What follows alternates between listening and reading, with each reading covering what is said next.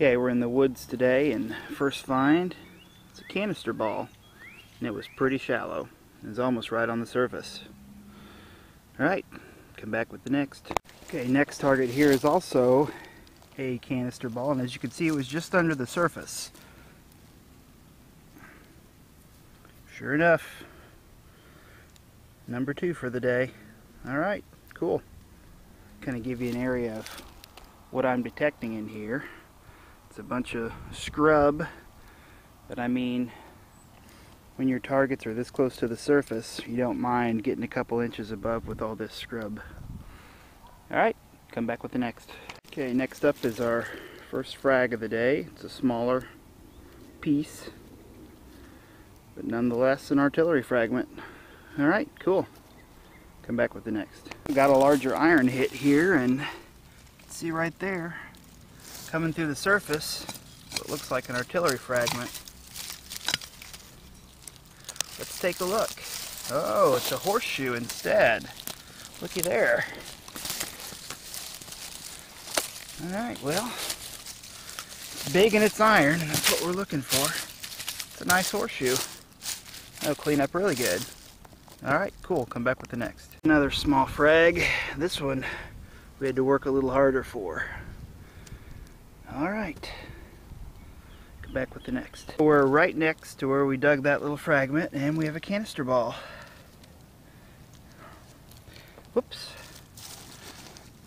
There we go. Alright. I think these things had about 25 or so in them, so cool.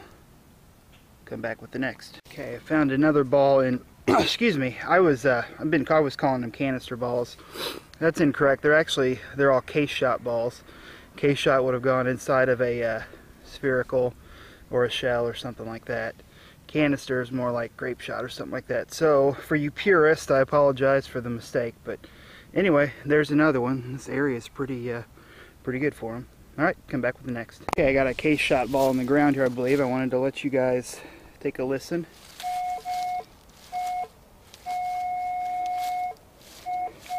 It's a 69 caliber case shot, I bet.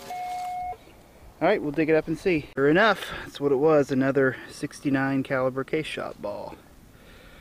Alright, and again, this little area here, you can see all my holes. All those frags and case shot balls have come from this small area. So, okay, I found several more frags and case shot balls since I last talked to you, but here's another one.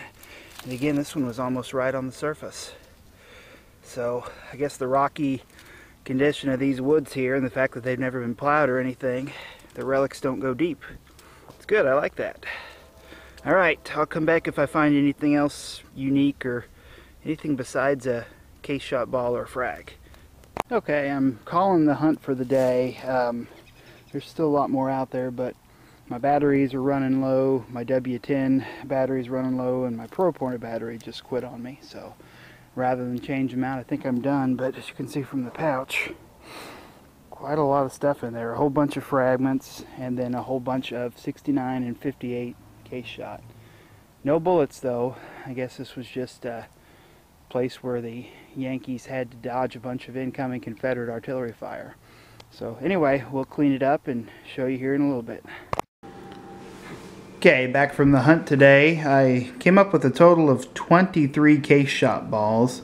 Most of them are 69. Some are 58, just a few of them in various different conditions. Some looking okay, and others clearly met the wrong end of a rock in the ground. And then I found 12 artillery fragments today, including a tip of the nose there where the fuse would have screwed in. So this place out here yesterday, or the hunt before today, wasn't finding too much, and then towards the end of the hunt I found 4 fragments all in one place, and then 6 of these case shot balls around them as well.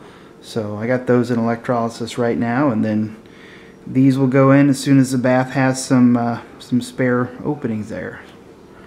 Anyway, that brings a total of 29 case shot balls out there, and if you think they about 20 or 25 per shell, so there are more out there. Alright, well, Thank you guys for coming along with me today. See you next time.